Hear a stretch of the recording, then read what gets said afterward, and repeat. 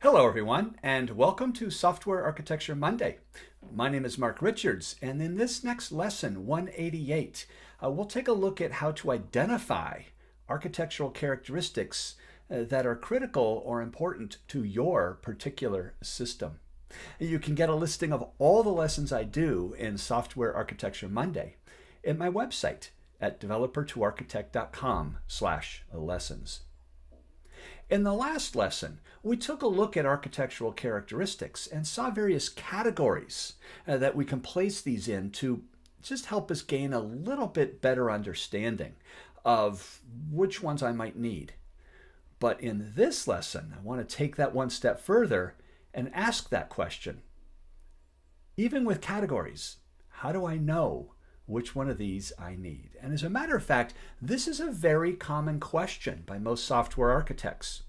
Well, it turns out that most architectural characteristics come from three different sources, and I want to show you those three sources. The first source of knowing which characteristics are important to us can also really come from the business domain itself, our problem domain. For example, we're building a new stock trading system. Well, I don't need, given enough understanding, of course, of our domain, I don't need any other requirements to know that certainly low latency or performance is going to be key, and also very high data integrity. And so these are two things the architecture is going to need to support.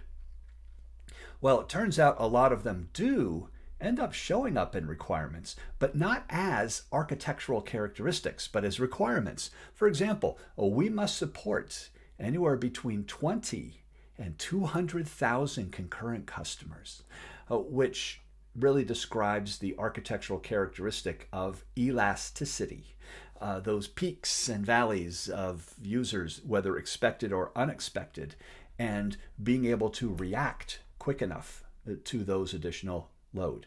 And that's elasticity.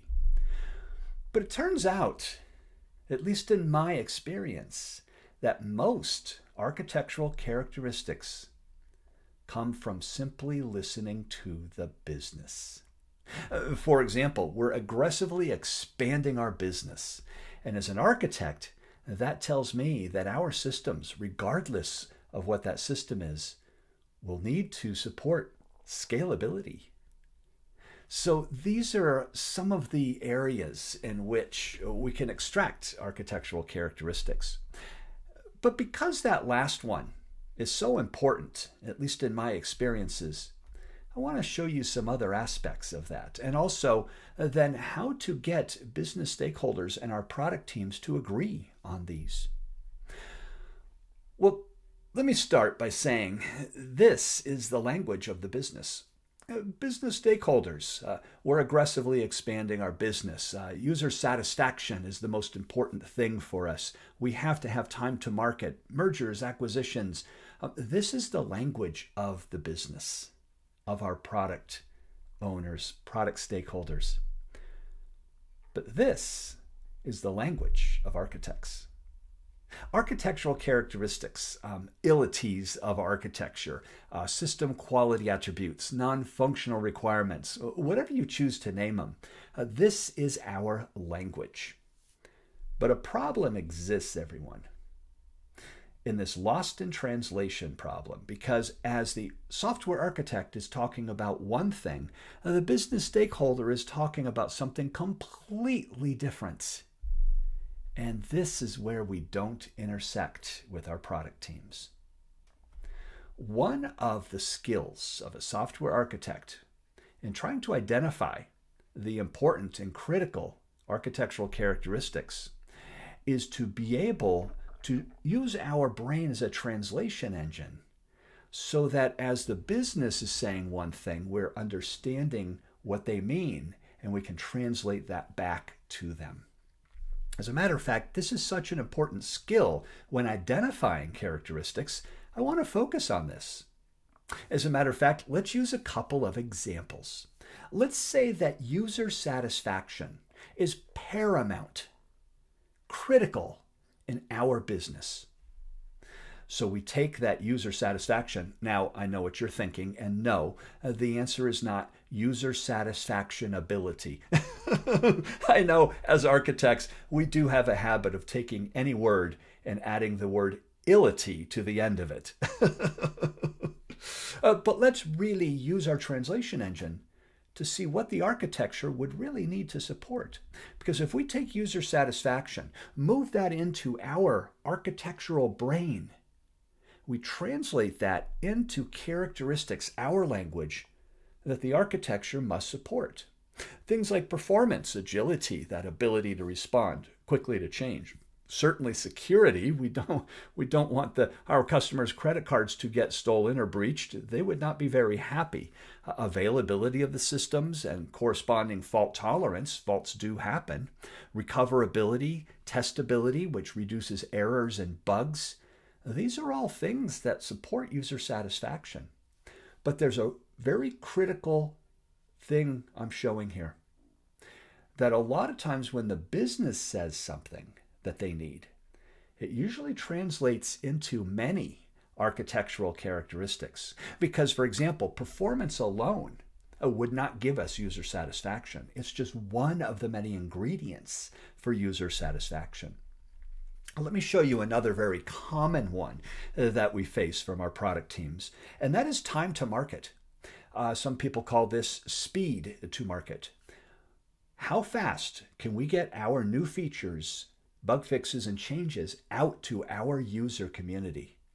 Because it's a highly competitive market, and we have to get our changes out faster than our competition, or we just will not survive.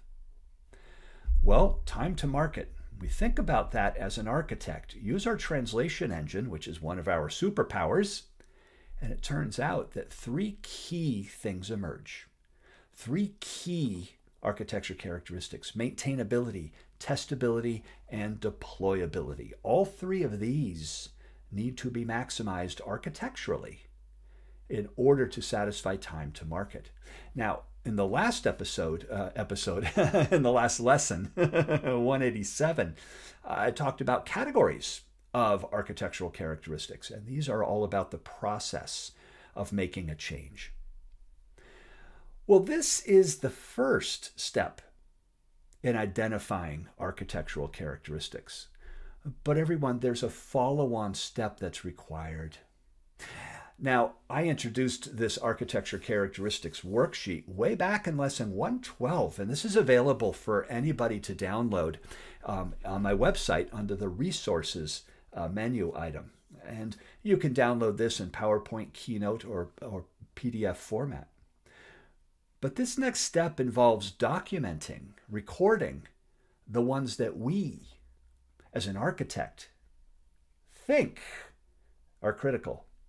But now comes part two, because we take this document as a vehicle for collaboration between us as architects and also the product team, so that I can effectively explain and describe to that product team why I came up with these, where I came up with them, and what I translated.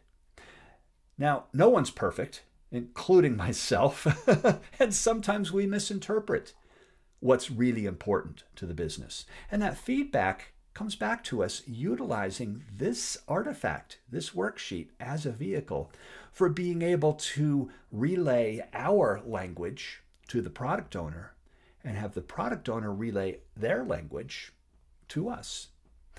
And thereby not only getting buy-in of what architectural characteristics are important, but also validating those as well.